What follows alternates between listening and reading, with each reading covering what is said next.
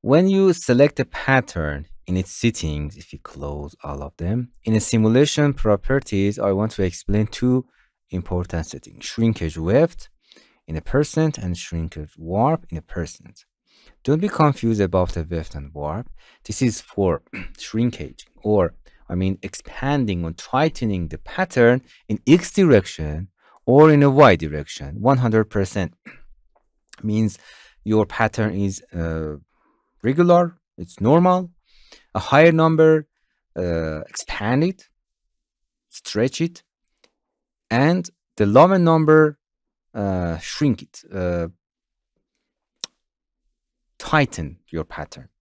Right click, and for better understanding, going in simulation and make the simulation 0 and hit the space to simulate it. As you can see, it's in the air. This is X direction. If you want to expand or stretch your pattern in this direction, give a higher number here, for example 150, and then simulate. And as you can see, it's stretched in this direction. Or you can give a lower number in X.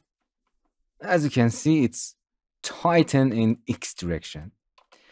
You can understand it better here if you want.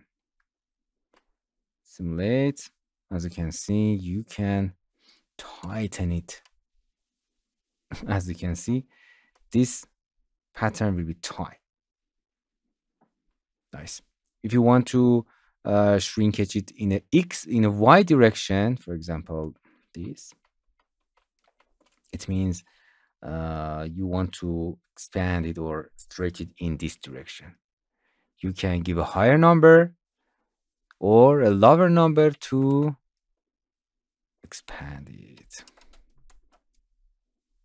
Nice. And as you can see, it looks like your pattern will be bigger or smaller. It's better. It means you can bigger or make it bigger or smaller, make it smaller. Your pattern in X or Y direction. This is shrinkage, weft, and warp. When you select a pattern, going here. If you select any pattern, you have sitting in a simulation properties. To better understanding, you can close them all. Now you can go into the simulation properties and shrink, weft, and warp in person. Hello my friends, to continue these tutorials on YouTube, subscribe us, like us, and hit the bell icon. And now you will be alerted about all of the amazing videos that we release.